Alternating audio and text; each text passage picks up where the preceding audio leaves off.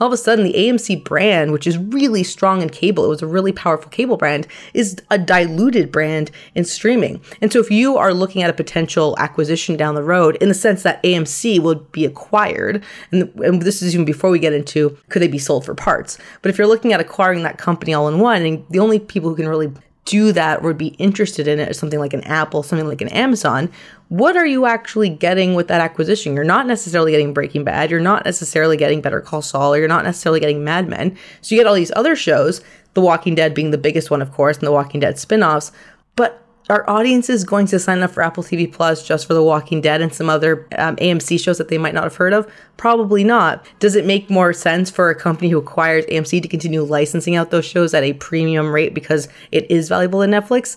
Yes. And so then therefore, what is the AMC brand in the streaming age is a really important question.